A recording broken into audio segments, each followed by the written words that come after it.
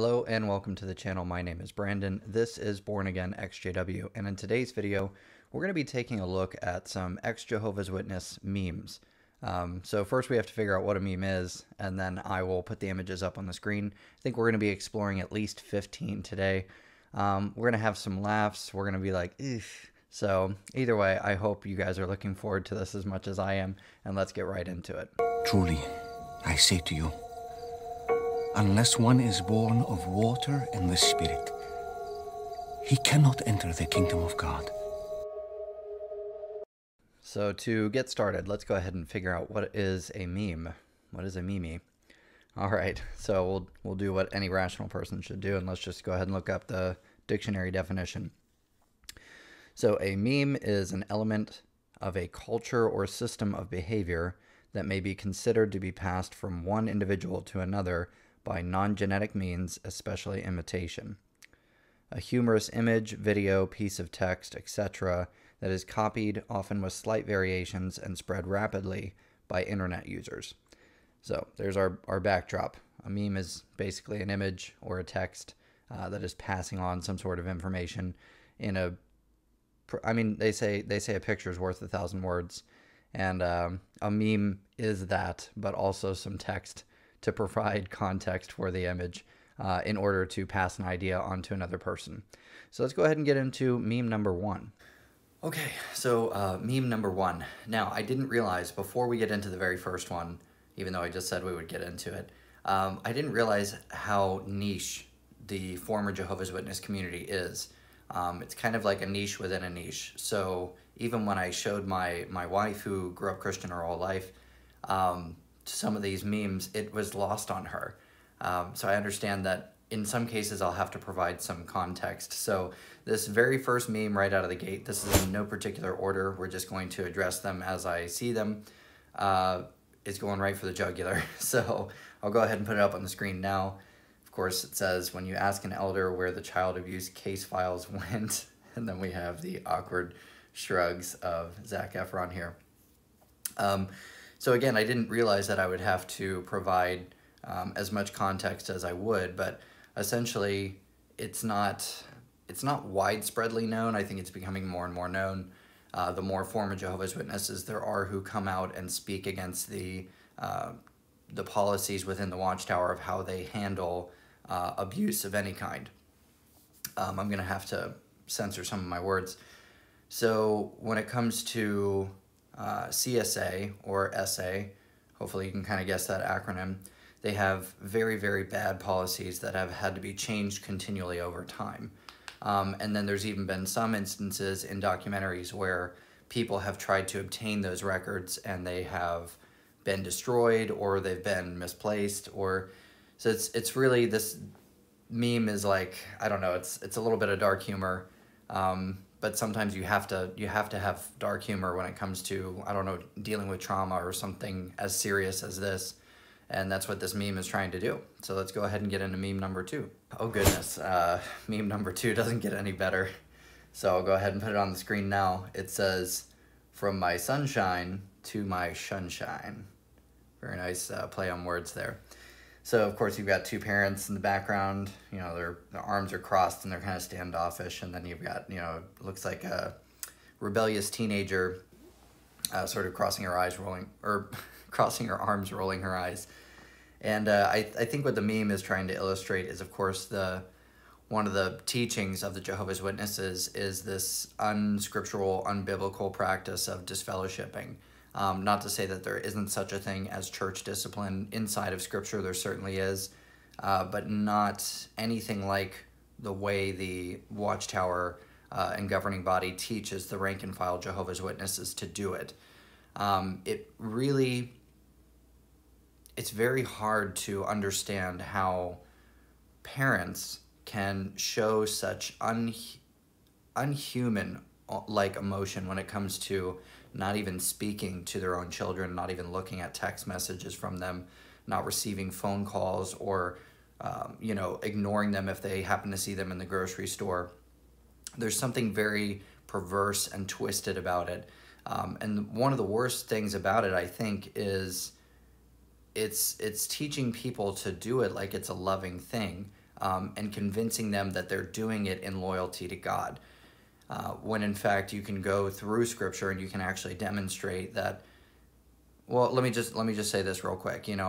Let's say that someone is cast out of the church and you're no longer supposed to call them brother or sister. You would treat them as you would a pagan or a tax collector. Well, what did Jesus do with pagans and tax collectors? He sat with them and he ate with them and he conversed with them. Now, he certainly didn't endorse their sin, but at the same time, he showed them love. He even says, love your enemies. So what is love? Go to 1 Corinthians 13. Love is patient. Love is kind. Love is long-suffering. So you're not being patient, kind, or long-suffering if you see a person walking towards you and you do everything in your power to not actually make eye contact with that person. That's very strange. It's very inhumane, just like a secular standpoint. But as far as like from a religious standpoint, being a disciple of Christ, it's not showing love. So I think that's the point that this meme is trying to get across. Righty, meme number 3. This one's actually kind of funny. I can't relate to it, but it's funny. So it says, JW parents be like, why can't you just leave quietly? Why do you gotta go all apostate? And then it says me, because you raised me to spread the truth. And then you've got him with this sly smirk on his face. That's pretty funny. And the reason I say I can't relate to it is because, fortunately for me, my mother still speaks to me. My dad is going to be a different situation. Maybe we'll talk about that in a different video, but some of my family doesn't speak to me anymore. Some of my family still does. And what's interesting is I was never baptized, therefore I couldn't be disfellowshipped. So there's that loophole of like, oh, I can still talk to this family member because, we have the loophole of they were never technically one of us, even though I was born and raised a Jehovah's Witness. So but I'm sure, actually, I'm positive that I've heard stories of people who discover the truth of Scripture, how the Bible is being misapplied, and their parents will label them apostate, or, other people will go off on, a different path where they go more agnostic, atheist, and I completely understand and can sympathize with that. But their parents would accuse them of the same thing. Why can't you just fade quietly, don't talk about the organization, why you got to go all apostate, right? And then the bottom of the meme, of course, is because you raised me to spread the truth. So the truth that the person who created the meme is talking about is, of course, the truth about the truth, which is this organization is not of God. They are not led by the Holy Spirit or anything like that. And it's actually a high control group that is clothed in Christian clothing. And they use Christianese, but they don't even use the correct terminology in its Orthodox context. So that's a totally different video though. So that's meme number 3. Let's go ahead and get into number 4. Okay, meme number 4. When I first looked at this, I was like, this is a little implausible. And then the more I thought about it, I was like, no, this is actually pretty accurate. And here's why. And again, this is why these are amazing. I mean, again, they say a picture is worth 1,000 words. Then you just apply some text onto it, and then bam, we got a whole message, and it literally took you 12 seconds to read it. That's an effective way to transmit thoughts, ideas, and information. So that's why, I mean, I'm not always particularly a fan of meme culture. I think it's good to a degree, and then it's missing a lot of stuff, but it is good at conveying quick ideas. So here's meme number 4. How can you say you are my friend, then prove that the Watchtower is a false prophet? And then we have this tidily dressed gentleman, and he looks very perturbed that whoever the hypothetical person is proving that the Watchtower is a false prophet is an enemy. So again, when I first saw it, I was like, that's kind of unlikely. And then I'm thinking to myself, no, when you start talking to a rank-and-file Jehovah's Witness member, and again, my purpose of creating the content is not to attack individual rank-and-file Jehovah's Witness members, because A, I was one, and I stood up vehemently for the teachings of the Watchtower, and B, my family is still in it, and C, if I can add to it, I actually had a fairly good upbringing and experiences within my congregation. I liked the elders. I had best friends growing up. I didn't suffer any sort of abuse that you will find from some people, unfortunately, who have left. And when I say unfortunately, I don't mean because they left. I mean, it's unfortunate that they went through that abuse. But the whole purpose is to point out the inconsistencies and the misapplication of Scripture from the perspective or from the teachings of the governing body members. So that is my goal, and to lead people to the teachings of Jesus, because I am a Christian. Christian meaning a disciple of Christ. Disciple meaning learner or follower. So I'm trying to, as closely as I can, and of course I'm going to have flaws, I'm trying to, as closely as I can, follow his example and his teachings. So that's my goal, is to point people towards the teachings of Jesus, and then to ultimately point them to how they receive salvation through his sacrifice. How do we get the forgiveness of sins? And then on top of it, how do we have peace with God, not in the future, but actually right now? So yes, there might be this situation where you start to wake up, you start to actually understand the truth of Scripture, and you start talking to your friends and family members who are in the Jehovah's Witnesses, and they start getting mad at you because this religion is so integrated into their lifestyle. It actually feels like a piece of their identity. So when you are trying to, I guess not poke holes, but when you're trying to bring out inconsistencies in their worldview, they actually view it as a personal attack, when in essence what you're trying to do is you're trying to reach out to them and reveal to them the truth that this is actually a high control group, and they do not have your best interests in mind. They really are about building up their capital more and more, and you're just a cog, in the gears that run this whole operation. So yeah, another win for the memes. So I think that's meme number 4. Okay, so this next meme is potentially meme number 5 or 6, depending on whether or not I included the previous meme that I recorded, because it contained some crude humor in there, so I'm deciding on whether or not I'll include it. So this is potentially meme number 5 or 6, so our counts are going to be all off after this. As far as cleverness goes, this is my favorite one. I think this is the most clever. So we have JW's in 1918, millions now, living will never die. And then JW's in 2018, and it's got the men in black. And what's amazing is I think the reason I think it's so clever is because this device in the movie, if you've never seen it, they hold it up, they put on their glasses, and then there's a huge flash of light. And anyone who's looking at the light will lose a certain period of time, like the last 10 seconds, last 10 minutes, last 10 months of their memory.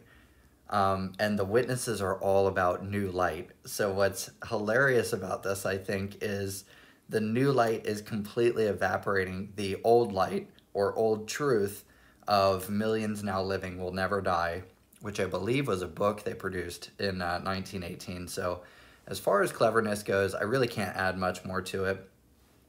This one is going to be like a 9 out of 10 for me. I love this meme.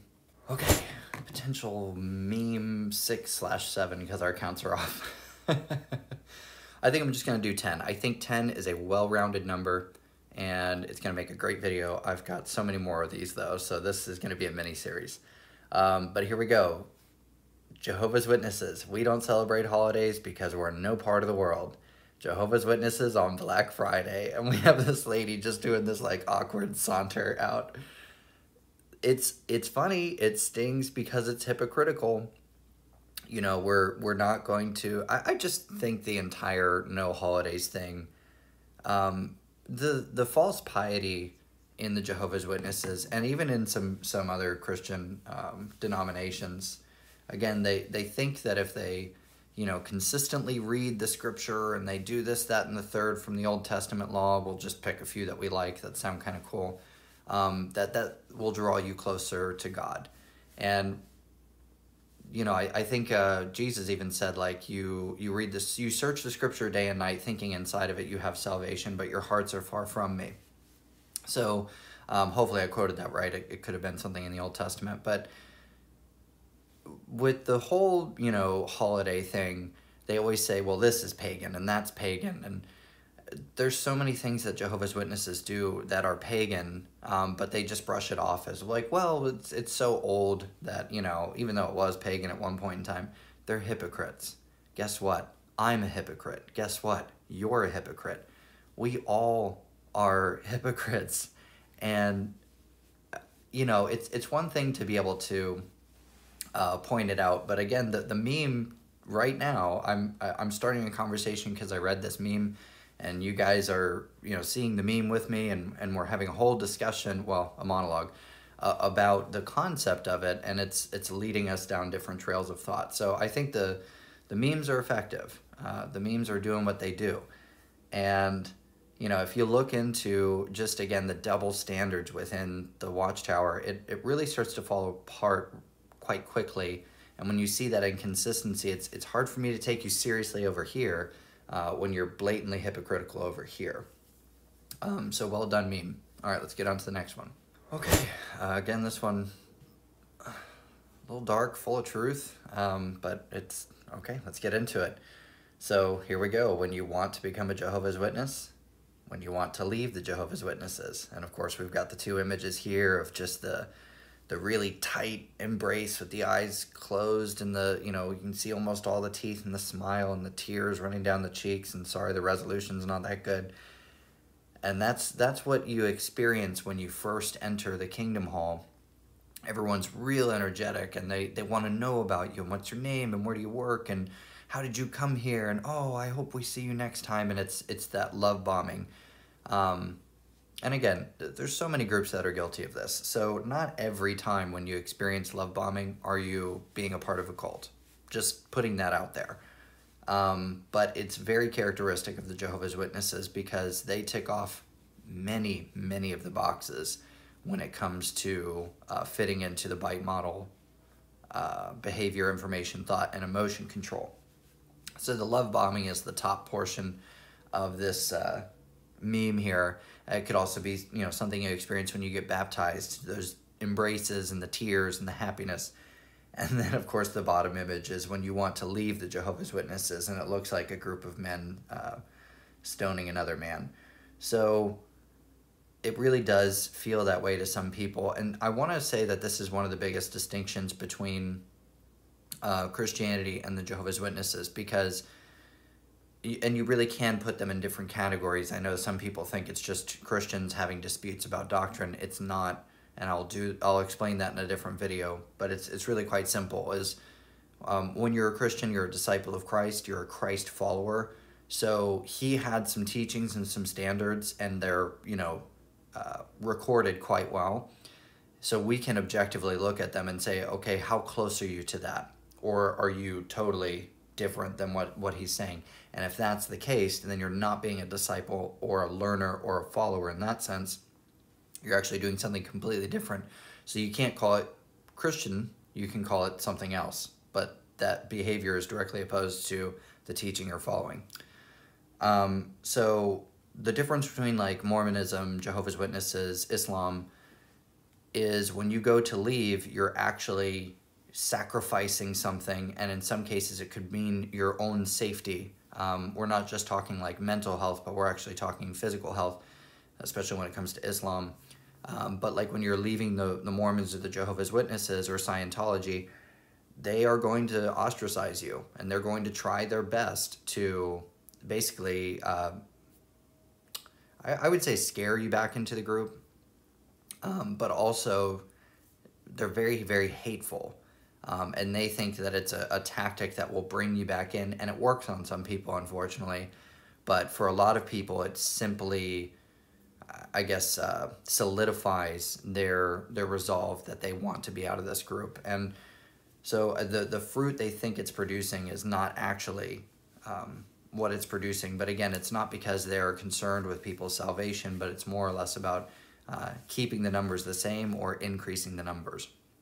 This one we're just going to toss in because it's cute and it'll be real quick. It says, should have refrigerated all that spiritual food because now it's all expired. Again, I just think it's cute. I think it's clever. All of these books that you see here are books that have been written and published by the Watchtower Bible and Tract Society. And a lot of them are being thrown into the garbage can, burned, or you're told not to look at them anymore because the Jehovah's Witnesses doctrines, the Watchtower doctrines, change so frequently that if you were to observe the teachings in these books, you would actually be considered apostate or a heretic, according to their new teachings, because their new light is just getting so much brighter. And they always refer to, you know, who's going to dispense the spiritual food, and it's the governing body, and they're always talking about their spiritual food, like they're a bunch of spiritual refugees just looking for a scrap of meat. But yeah, all this spiritual food, it's expired. I don't know. Again, I just thought it was funny. Okay, I think this might be the last meme, and we are going to go out with a bang. So, here we go, straight for the jugular.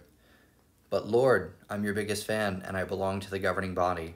Get behind me, you pedophile protector. And we've got Tony Morris here with his arms outstretched, and of course, Jesus holding his hand out to him like, get away from me. Now, of course, this is actually in reference to a scripture in the Bible, so I'll go ahead and throw that up on the screen. Okay, so the subtitle of this is actually from the NIV, New International Version, but the subtitle for this is True and False Disciples. Again, I've already said earlier in the video that disciple just means learner or follower, okay? And there are true and false disciples. So when people say, you know, the no true Scotsman fallacy, or, you know, it's so weird to me when Christians debate amongst each other and they're both delusional or whatever. Okay, well, we're just simply talking about being disciples of Christ. So when it comes to this, it says, not everyone who says to me, this is Jesus speaking, Lord, Lord, will enter the kingdom of heaven, but only the one who does the will of my Father who is in heaven. Many will say to me on that day, Lord, Lord, did we not prophesy in your name, and in your name drive out demons, and in your name perform many miracles? Then I will tell them plainly, I never knew you. Away from me, you evildoers. Now I'm going to read 22 again in a different translation, actually. The ESV says, on that day, many will say to me, Lord, Lord, did we not prophesy in your name and cast out demons in your name and do many mighty works in your name? Because the Jehovah's Witnesses believe that it's faith plus works. So it's faith plus, like you have to do something. You have to do many works, religious things, in order to earn God's favor. When we know that we're saved by grace through faith alone, and this is not of ourselves or any of our works, lest any man should boast. It's a free gift of God. And that just comes through, you know, simply reading the Bible. You get that. So I love this meme, actually, because, again, we're talking about the policies that the Watchtower has when it comes to protecting not children, but actually protecting the organization.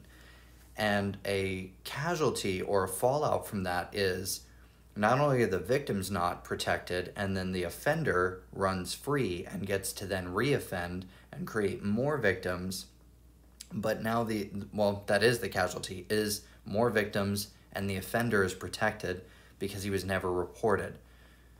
I know that there's been changes to the policies over the years, but it doesn't take a genius, and it doesn't take a theologian or a seminary professor to be able to tell you that if a child comes to you and says that they've been abused in some way, the first thing that you should do, you don't call the branch, you don't call another elder, you go to the authorities. Because guess what the authorities are there for? They are there to do their job, which is to investigate, which is to collect, you know, DNA samples if necessary, which means we'd have to get the medical field involved. There's, you know, maybe resources that they would have of going through people's text messages or emails, or there's resources that are available to the authorities that are not available to the rank and file Jehovah's Witness elder, who in most cases is not a person who's in law enforcement. I would say almost never. In fact, I would say never. But they don't have access to resources to do investigations. It's not the job of a religious organization to vet out that sort of thing or figure out if someone is guilty of a crime or not. But what the Watchtower does is it takes a very hard stance on protecting itself. They say this phrase, like, we don't want to bring reproach on Jehovah's name. You're not going to bring reproach on God's name or God's organization by bringing evildoers to justice. In fact, the opposite would be true. If you weeded out all of the evildoers within your organization, people would be more inclined to believe that you really are led by God, because God is the standard of good and justice. So if you were doing that, it wouldn't bring reproach on his name to point out evildoers when they do evil things. And listen, obviously there's things like false accusations, but it's not your job to determine that as a Jehovah's Witness elder. It's the authorities' job to determine that. So they love to bash on the Catholic Church for all of the abuse that goes on inside of them. It's been like their favorite punching bag for years. But the honest truth is the Catholic Church has taken more efforts to work with law enforcement and actually change their policies, in the same sense that so has the Boy Scouts and so has many other organizations. They've been complying with changing laws, and they've been complying with saying, okay, we need essentially a reformation in the way that we handle these things. The Jehovah's Witnesses are the only ones who have dug their heels in, and only when their tax-exempt status was threatened was, I think, any sort of change made in Australia. That's one country. Now, I could be totally wrong on that. I'd have to do some research into it, so just take that as hearsay for now. But anyways, that was the last meme. Okay, so I really hope you guys enjoyed this video. It was interesting. I didn't know how it was going to go. I didn't realize that with a lot of these things, you could make an entire, well, I could make an entire 10 to 15 to 20 minute long video just about some of the subject matter that was in even one of these memes. So again, it's doing what memes do, and that's quickly disseminating or transmitting different information by using a photo and some text. And it's very popular in the internet culture. I would say I hit a lot of these things kind of briefly, and maybe if you guys want some more information on any single one of the memes or things I said in the video, you'll have to let me know in the comment section down below. I'm still going to be looking into whether I'll include that 5th meme actually in the video, but I hope you guys enjoyed this, and if you did, let me know too, because I've got more memes that we can take a look at and discuss really quickly together. So yeah, it's really more like 2 questions to you guys. Do you want me to talk about any one of the individual memes that we covered in today's video, or would you like for me to even do this again, another mini series where we're looking at 10 more popular XJW memes? So anyways, I really appreciate you guys watching all the way to the end. If you would like to support the channel and you like the content, then you could always subscribe, hit the notification bell so that you get a notification whenever I upload a new video. And then you can always like it. Actually, something sort of new with YouTube is it's favoring sharing, apparently. So if you want to help the channel in that way, sort of spread the message, spread the good news, you could share this on some type of social media, Facebook, email, something like that. Okay, I just want to thank you guys again for watching all the way to the end. I hope you have a wonderful day, and God bless.